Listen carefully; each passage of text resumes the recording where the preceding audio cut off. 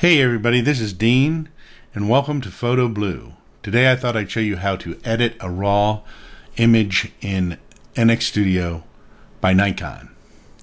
Alright, whenever we edit an image, we want to come up with a strategy of how to edit it and how to approach it.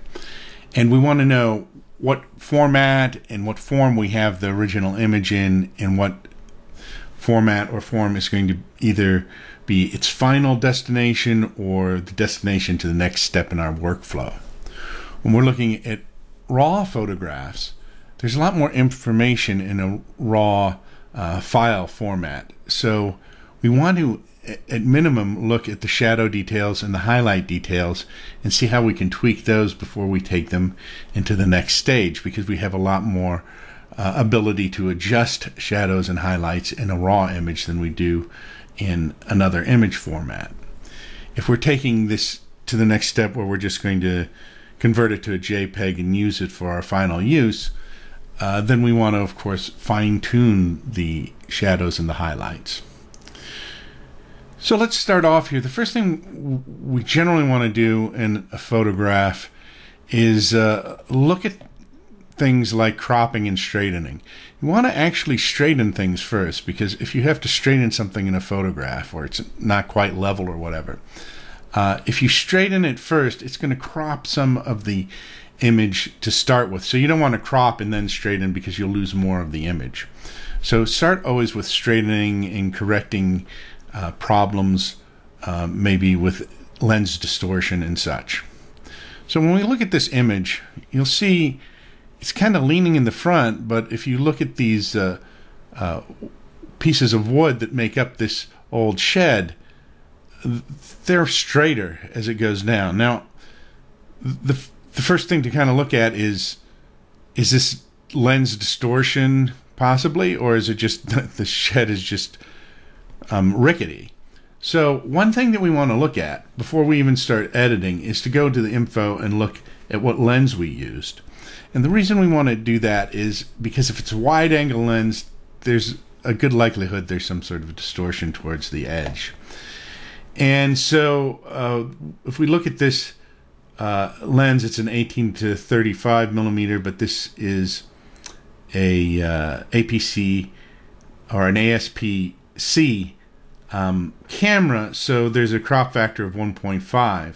So we have to times the millimeters by that. So 18, it comes out to be a 27 millimeter in full frame, which would be a wide angle lens, but not an extreme wide angle lens. And 35 millimeters would come out to be about 52 millimeters, or about standard focal length. So it says here that we were actually using the focal length of 18 millimeters in this. So it is a wide angle lens to a certain extent. So if we go back here to adjustments and we look down here at lens, camera, and lens corrections, if we look at the lens corrections down here, it doesn't have a place to check off fisheye because it's not an extreme wide angle lens. So it doesn't really give us that ability down here. So there are some corrections on here, but there's nothing we can really check on this lens in this function that will do anything to that. And the same is true in camera corrections.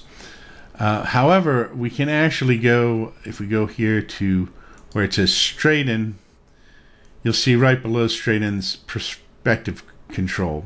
So if we just straighten this, and what we can do is we can actually just take this little slider here and slide it around. So if we slid that so that it's straight over on this edge, you see that now it doesn't look right in the center and towards the other end. It looks like it's leaning back right now. So it actually looked better before we made that adjustment. So if we set it back, it looks better except for right here. And one thing we could do is we could just crop this off down on that side. But let's see if we can do something with the perspective here. So there's a perspective control here, and we're going to just use the slider. And if we use that slider,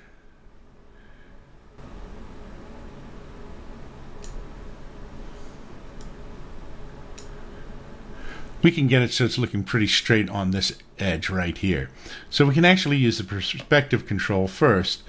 Then we could actually go into the straightening control and tweak it more if we decided it needed more tweaking. So let's put a grid on this so we can see. So it looks pretty good down there. And it alters depending on what board you're looking at. But that actually looks pretty good there. So the perspective control actually took care of that problem pretty much for us. So the picture looks a little bit better with the perspective control. We really don't need to straighten it now. And at this point you would decide if you wanted to crop it more. But in this case I'm not going to crop it in any. So now we've kind of got the photograph to the correct crop on here. Now the next thing you'd want to do is you'd want to go up and usually what I do is I go to where the white balance is. And that's one of the first things that I like to take a look at. If there's a great deal of adjustments you might need to make between the shadow and the highlight area, you may want to actually adjust those first and then see how that affects the white balance before you set the white balance.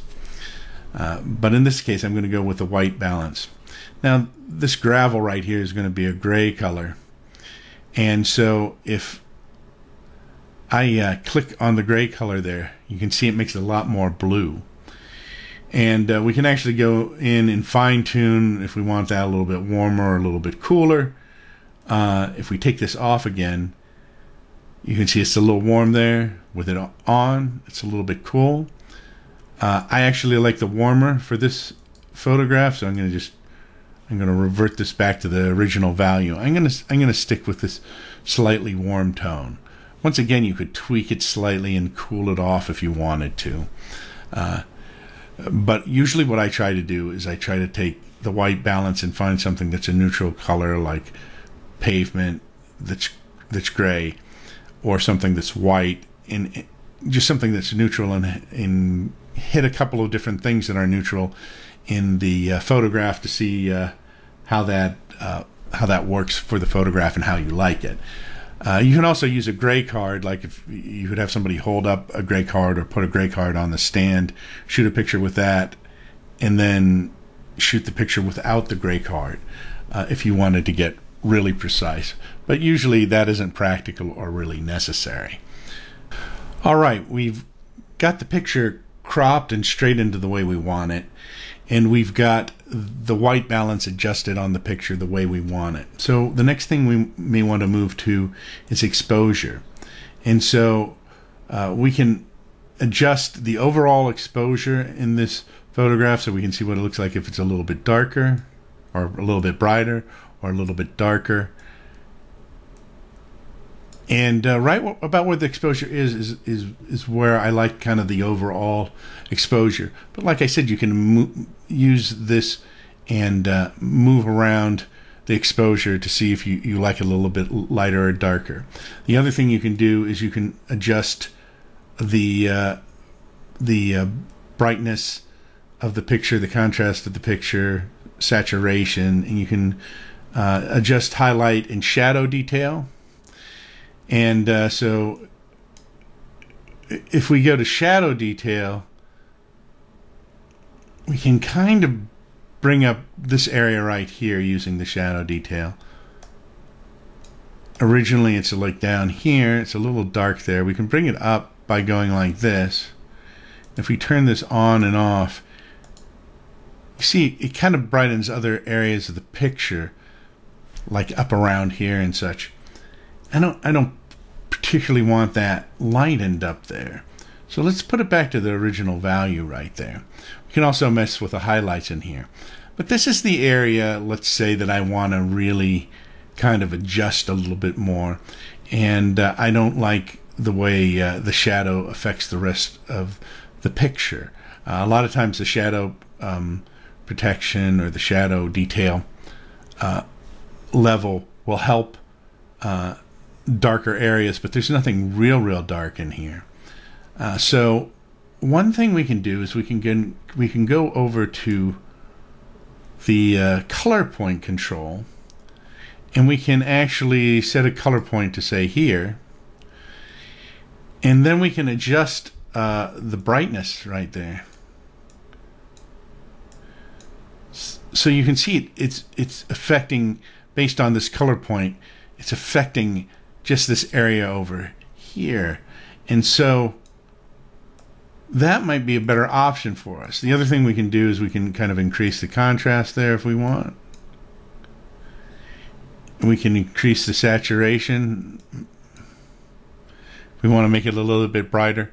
So we have a little bit more control over there using the color control point. We can also set another color control point anywhere else in the photograph that we wanted to, if there was another area or range of colors we wanted to experiment with.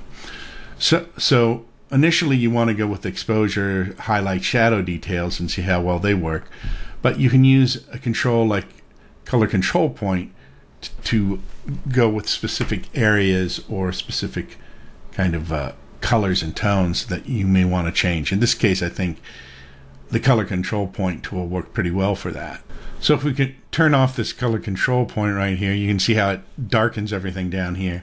Putting it back on, it's brightens stuff up there. So those are the kind of adjustments you can make within NX Studio, and how to go from kind of a more generalized things to more specific things and tweak things. And then at this point, we may bring this into another photo editor depending on what we want to do with the photograph, or we may just decide, hey, we want a JPEG and we'll just export it to JPEG, and that's what we're going to use. This has been Photo Blue, and I'll see you next time. Don't forget to subscribe, share, and like.